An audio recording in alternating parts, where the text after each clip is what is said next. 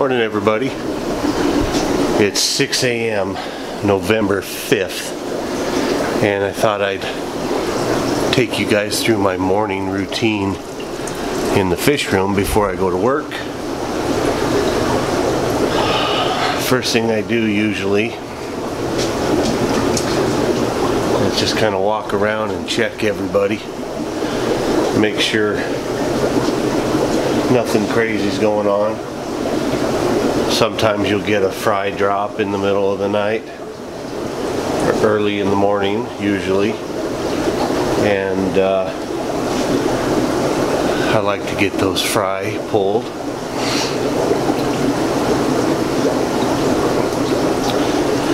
But usually it's pretty easy.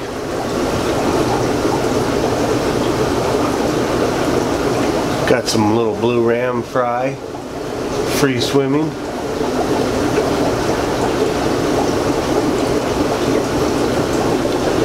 So we'll get some vinegar eels going for them. But yeah, we'll get the turtles lights on. And over here is the brine shrimp for the baby discus. I'll get the bubbles turned off and let that start to settle.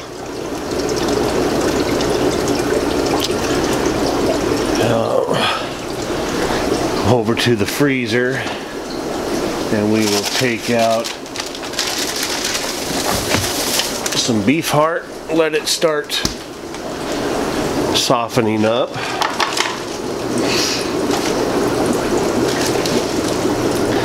Make my own beef heart. I make my own fish food. I use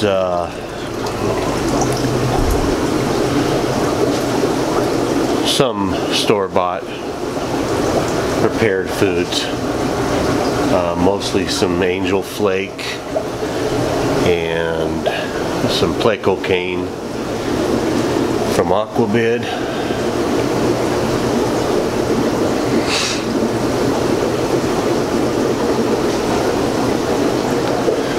Everybody's looking good this morning.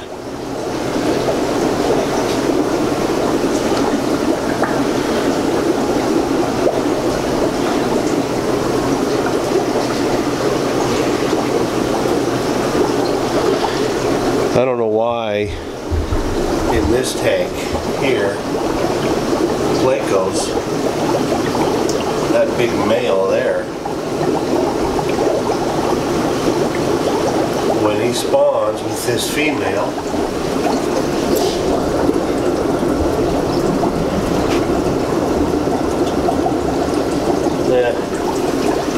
thank you autofocus.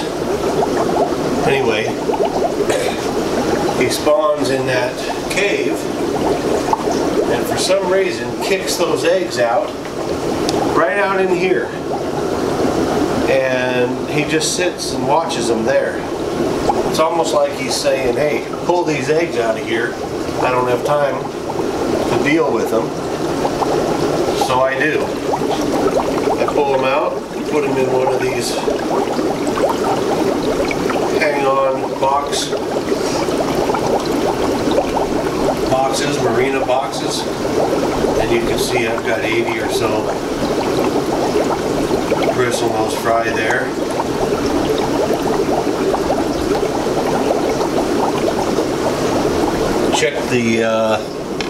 I check my traps. I'm gonna do a video this weekend on these breeding traps for everybody, but I check the traps and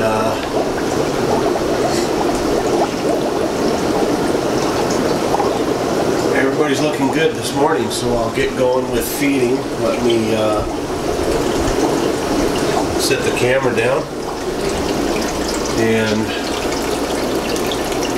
get these fish fed.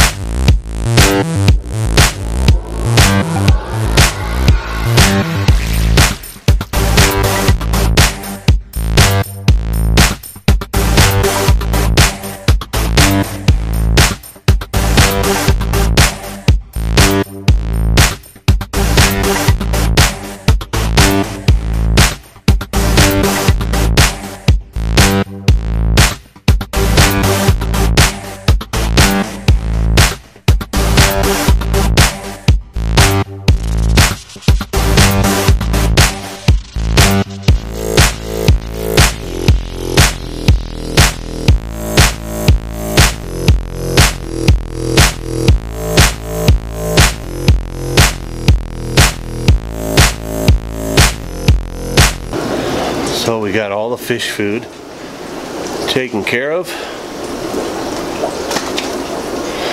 The next order of business is the baby brine shrimp. So I've got the shrimp stopped, bubble stopped. You can see all of the shrimp have settled to the bottom. So it's very easy. I'm going to, this is the tubing here to that hatchery. I'm just going to pull the tube, drop it lower than the brine shrimp, and all those nice shrimp will come out into my cup, and then I'll go give it to the babies.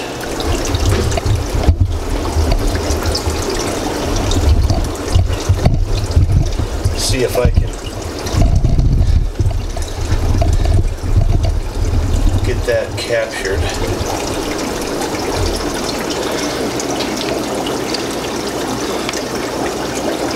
You can see it starting to move here.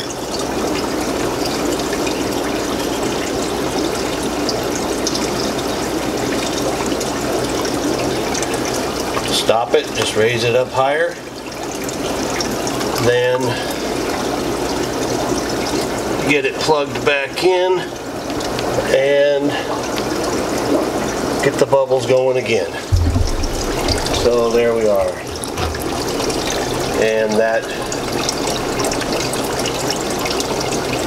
batch will be good enough for today. This evening after work, after I feed, I will start a new one here and then start using that one. Let's go feed these babies. See if I can do this holding the camera.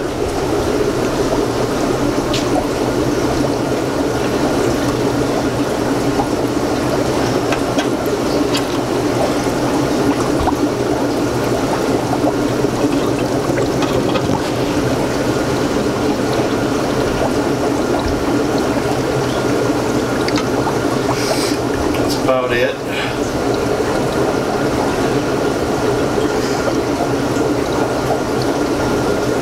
I'll give them one more. So what I'll do now, what's left in the cup, if my batch of shrimp is getting old, then I will feed some of these other fry what's left over. But for now, I will dump it back in here and use it again tonight. Now I know a lot of you are going to wonder, why didn't you rinse the brine shrimp? I know a lot of people do. And the biggest thing about keeping fish, in my opinion, is there is a million ways to do things. There is no right way. There is no wrong, well, there are wrong ways. But the biggest thing that I tell people when they come here and they ask me, what do you do for this? What do you do for that? How do you keep your fry alive? And I mean, you can research it on YouTube. And there's a bunch of ways. Everybody has a different way of doing it. Some ways work for others. They don't work for a lot of people. Everybody's fish room's different. Everybody's methods are different. In my opinion, if you're keeping fish and you enjoy it,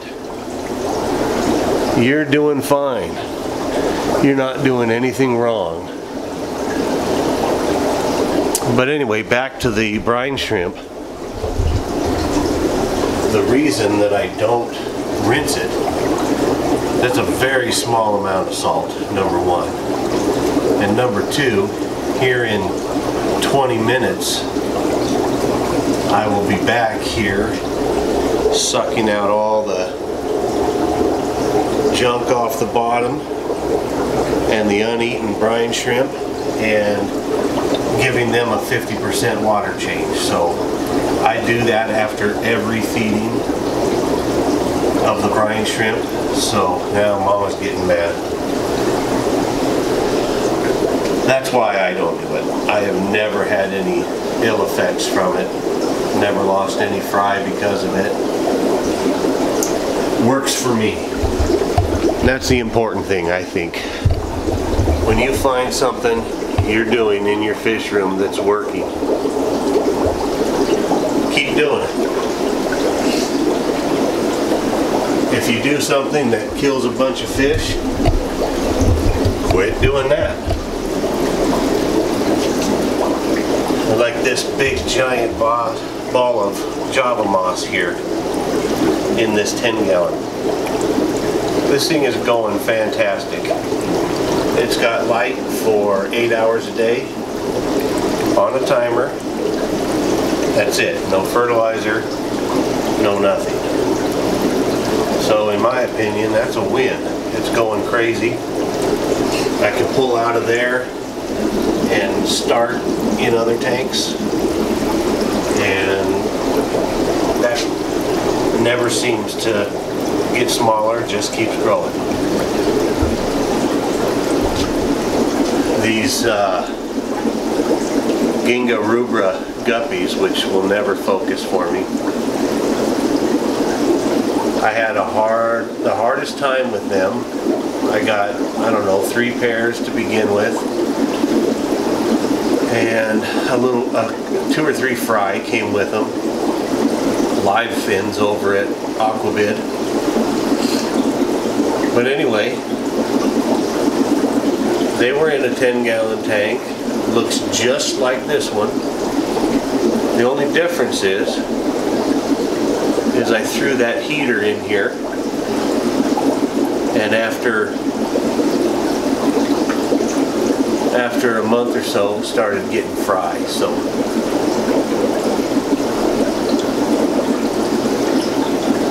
you know, these guppies are going crazy, no heater. Going crazy, no heater. Going crazy, no heater. For some reason, found out, just trial and error, these guys like it a little bit warmer. And now look at them. So anyway, guys, there's a lot of ways to take care of fish. There's good, there's bad. I'm sure people will yell at you because it's not the way they do it, but the biggest thing is just do it. And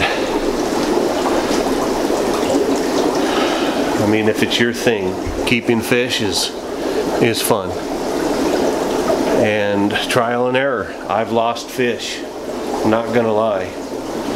I've lost fish, I've made mistakes, I've killed a $700 pair of discus, but you learn from those and you move on and you get better at it. So anyway, guys, that's my morning routine. I'm going to get something to eat, and then I will be back to clean that tank with the fry and give them a water change, and then I'm off to work. So thanks for watching this morning, and if you want to see a video on that fry trap, let me know. I'll do it this weekend and get that out. So later.